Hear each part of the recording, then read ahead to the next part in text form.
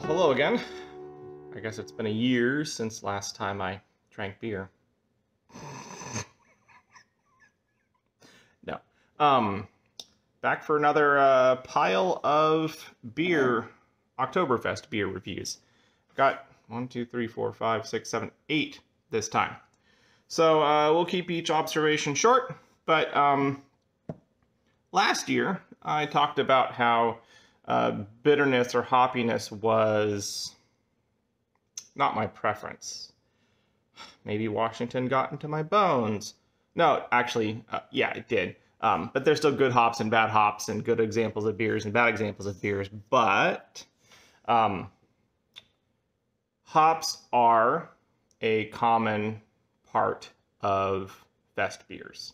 So what's a fest beer? First, Marzen, I believe that's the correct pronunciation. Marzen is the type of malt that is the color that the grains the beer is made from are roasted to. Vienna is slightly lighter, so a blonder roast, and Marzens are a little bit darker.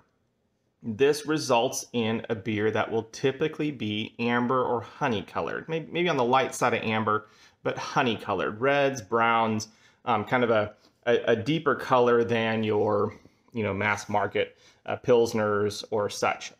Vienna, which I just mentioned a moment ago, is what you'll commonly find in Vienna lagers, which are most commonly these days seen in Mexican beers, like, Corona, Land Shark, Dos Equis, the green, not the brown bottle, etc. So that's the color of a Vienna malt turned into a beer. A Marzen is a darker roast, a little bit darker. It's like the next stage down in the roasting process. And so your beers are browns, reds, honey-colored, light amber, etc. This year, I re-tasted my two of my favorites from last year, the Flocktoberfest lager and the Reuben's Fest-Bier, and they're good, like usual. Your Fest-Bier should be malty, bready, and a little bit bitter. Like the bitterness, if you're looking at IBUs, if you're familiar with IBUs, the International Bittering Unit, or Bitterant Unit, I can't remember exactly what it stands for, you're going to look at the 17 to, like low 20s to mid or upper 20s for your bitterness level for a Marzen beer.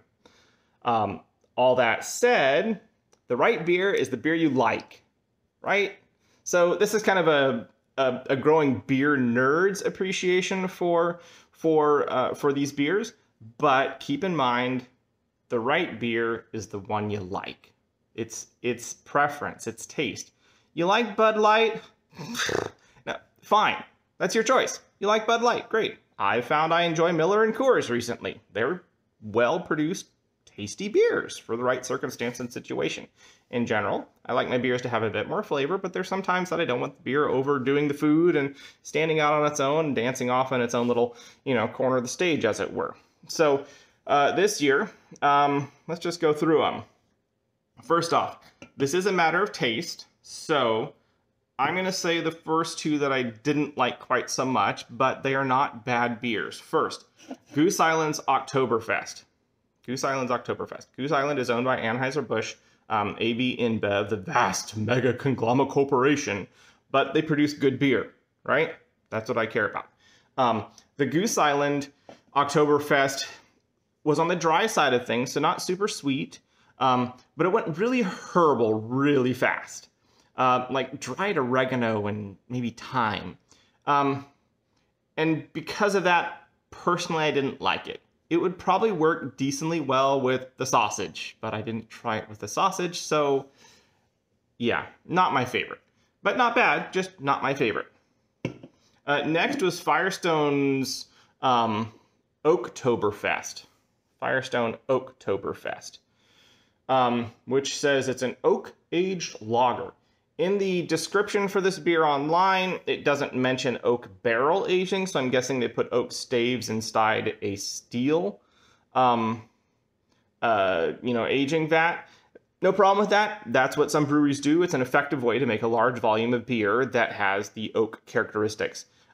This one was also herbal, but I believe due to the oaking of the beer, it does have some more interesting notes that were quite tasty. I enjoyed it. It's just not my favorite. It also had a really interesting funkiness. And funkiness is kind of hard to define. You might think mushrooms, moldy cheeses, stuff like that.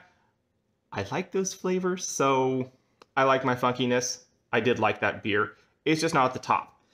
The rest of them are actually pretty much all really enjoyable. I enjoyed every single one of these beers to come. I enjoyed all the beers. I just enjoyed these more. So first, the Alesmith Aleschmidt Oktoberfest. Alesmith. I learned about them by drinking a Vienna lager of theirs, which is quite good. Has a really, really nice depth of flavor for a lighter colored beer. Works very nicely with Mexican food, spicy food, good stuff like that. So the Oktoberfest from Alesmith, it's definitely a honey colored. It smells sweet and it starts really cereal, like grain. So maybe not quite as darkly baked of a Marzen malt. But it again gets this almost maple syrup sweetness. And that sweetness lingers for quite some time after swallowing. This has quite a finish, or a long tail, you'd say. I don't think, because of the sweetness, that this will pair particularly well with savory foods. There's going to be too much of a battle there. However, if I just want a stein on a Saturday afternoon to chill out on a cool day, Alesmith Oktoberfest, right there. Similarly, Great Divide Haas. Great Divide is another brewery that I've been exploring recently, the last 3 years probably.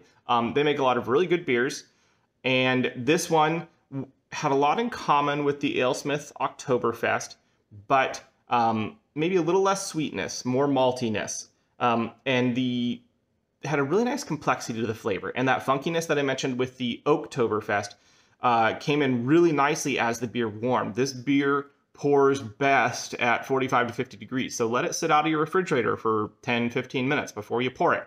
Or don't chill your cup when you pour it in. You know, it'll reach that really nice, middling temperature that European beers are more commonly served at, and it's good stuff. Next, Brews Fest-Bier.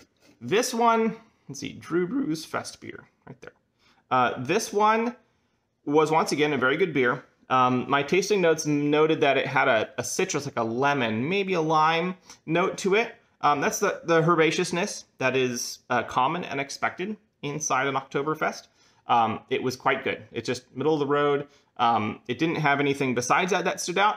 It's a good beer. It's tasty. I enjoyed it. And frankly, this kind of beer is the kind of beer that I'm going to enjoy more with food, with a meal. Take a glass of this with my meal, because it's not, playing the trumpet solo the whole time. It's a good, complimentary, well-made beer. Brew. Sam Adams Oktoberfest. I didn't really plan on getting one of these this year, but then church had a party, and the church I go to, the guys are okay drinking beer. Ladies are too. It was just a guys' party. And I bought a multi-pack of Sam Adams, and all the others got drunk, and I was left with 2 Oktoberfests. So this one's for you, Dad. I liked it. This was really, really good, and not in a trumpet solo on its own kind of way, all right? It has some real heartiness, like it's meaty, it's got some depth to it. It's like something to chew on, but not in an unpleasant way. It stands up on its own, but it still plays nice with others. So Sam Adams Oktoberfest, really, really tasty, hearty, smooth, and not in a yelling and screaming on its own, right? Good beer. Well done, Sam Adams. Super happy with that. I believe, incidentally, Sam Adams claims that they are the largest producer of Oktoberfest beers. Technically, they can't use that term Oktoberfest because it's a German title, but no one cares. And they just make it in the largest volume. Individual German breweries, Basically, it's a bit of international legal trickery that lets Sam Adams say that they make the most Oktoberfest. And it's not actually lying, it's just there's more to the story. And then I did try my two of my favorites from last year. The one that I did not get again this year was the Sierra Nevada Oktoberfest, which, come to think of it, I just rewatched my video from last year. I probably should have tried that because, well, actually, I don't know. Normally, Sierra Nevada partners with a German brewery to produce their Oktoberfest. I don't know if they did this year. They did not last year, and last year was the first year I had it. So if they did this year, sorry, Sierra Nevada, I'll try you next year. Black Raven Flocktoberfest. I have a can this year. I haven't drunk it all yet. It's because I've been drinking all 7 others. Very tasty, very malty, that little touch of bitterness that's quite pleasant, quite nice, very enjoyable. And Reuben's Fest-Bier. Reuben's, Black Raven, Great Divide, Alesmith, and Brew are going to be hard to find outside of the Northwest. I believe Great Divide and Alesmith are big enough breweries, you'll probably be able to find them, but they're still, I believe they're still localized to the Northwest. Oh, no, actually, I lie. Alesmith is out of San Diego, so you'll be able to get that anywhere probably, or maybe West Coast. The rest are all local Washington beers. Brew, Great Divide, Fest-Bier, and Black Raven.